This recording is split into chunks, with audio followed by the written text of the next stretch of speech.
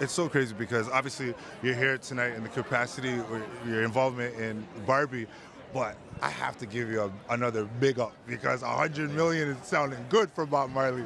Yeah. How does it feel to be here tonight, obviously, with this project, but with everything going on right now in life for you? It feels nice, man. I'm happy to be here, bringing some Kenergy. Yeah. Supporting my Ken brother. Yeah. But also, yeah, I'm just thrilled for the family that the film's doing really well and the people are enjoying it and feeling it, and it's great, man. For sure. Yeah. Now, you spoke of the Kenergy. Do you know any secrets about this performance that Ryan will be doing later? All I know is I'm here to support with all my Kenergy, all the Kenergy I can. Okay. Yeah. Well, as a Canadian, you got to keep my Kenergy up.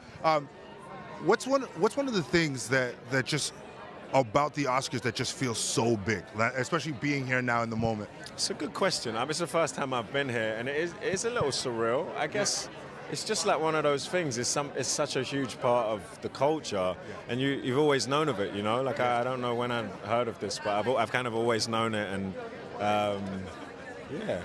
For sure. I don't know. So that's a difficult question. It's just one of them things, isn't it? It's the Oscars. Of course, it's the Oscars. I got to ask you about the women in Barbie. You know, from America to Greta, Margot.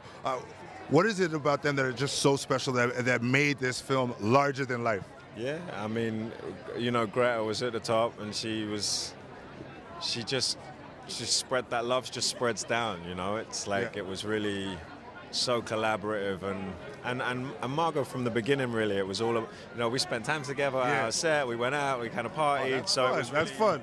Yeah, from the rehearsals, really, it just felt like a real family vibe. Right. Yeah. I like that. You know what I wanted to ask you, when I saw you in London, we spoke for Bob Marley.